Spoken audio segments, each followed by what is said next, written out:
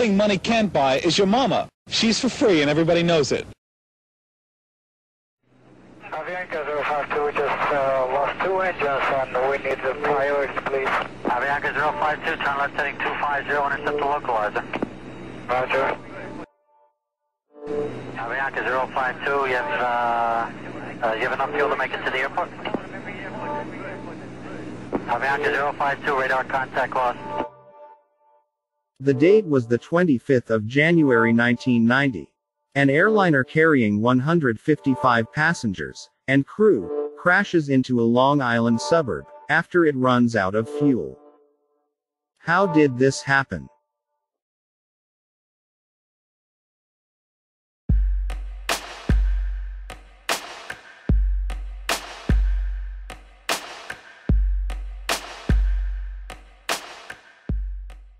The plane was a Boeing 707, a 4-engine narrow body that was purchased from Pan Am in 1977, with Pan Am originally purchasing the plane in 1967, making that plane 22 years old at the time of the accident. Piloting that day was a 51-year-old Captain Laureano Caviedes. Also, the 28-year-old First Officer Mauricio Klotz, and the 45-year-old flight engineer, Matias Moyano. Avianca Flight 52 departs Medellin at 15:10, heading for New York. Weather at Kennedy Airport was bad. Unfortunately, the crew of Avianca Flight 52 was unaware of the weather conditions. It had caused many missed approaches, with some diverting to their alternate. There were many planes waiting to land, which forced the controllers to place most of them into a holding pattern, which also included Avianca Flight 52. Starting at Norfolk, at 7:04, Flight 52 was given their first holding instructions. They stayed in this holding pattern for 19 minutes. Then by 7:43, above Atlantic City, Avianca was placed in another holding pattern for an additional 29 minutes. By this time, they were utilizing their reserve fuel.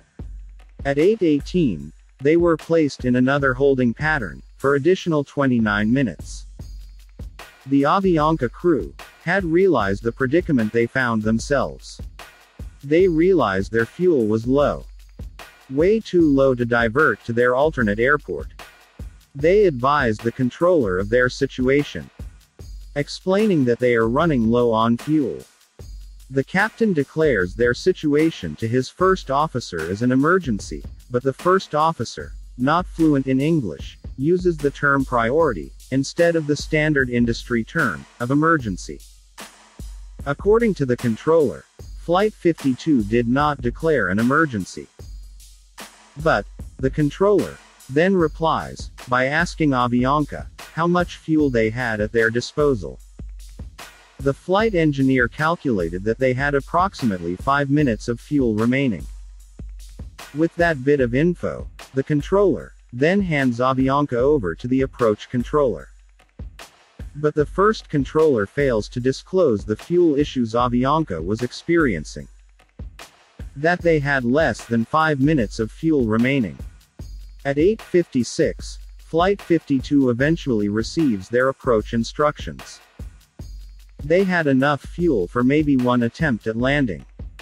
At 9:20, they were cleared for landing, but due to the weather, making visual contact with the runway was impossible. And they had to make visual contact before they could attempt a landing. During their descent, they drop below the glide slope. As they start to climb, they experience some wind shear, which slows them down, making them lose altitude. With the runway still not visible to the pilots, Flight 52 decides to abort their landing. Even though they are literally out of fuel, Flight 52 was instructed to circle back and line up with the runway for another attempt. And Avianca 052 Heavy, I'm going to bring you about 15 miles northeast and then turn you back home for the approach. Is that fine with you and your fuel? I guess so. Thank you very much. Avianca 52, climb maintain 3000. Negative, sir. We just running out of fuel. We're good. Okay, 3,000. That'll be good. Okay, turn left heading 310, sir. 310, Avianca 052. As they head back for another attempt at landing, the crew's worst fears had been realized. Flight 52 runs out of fuel. At approximately 9:34, a controller radios into Avianca, but there is no response. It's too late for Flight 52. The plane had already crashed on a hillside, in a sparsely populated residential area, near Oyster Bay. Due to the lack of fuel, there was no fire at the crash site, simplifying the rescue attempts, which continued throughout the night.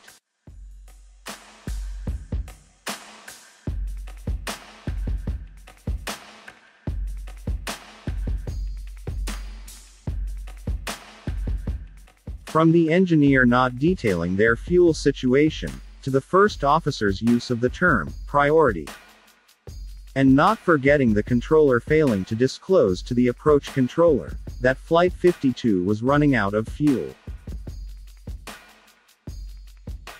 So, who do you think is to blame?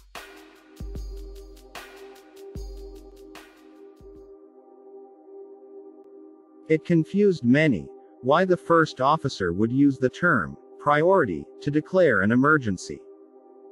But it was later determined that the term priority was used in a Boeing bulletin. And in that bulletin, priority was used in relation with the topic of fuel starvation. Like, comment, subscribe.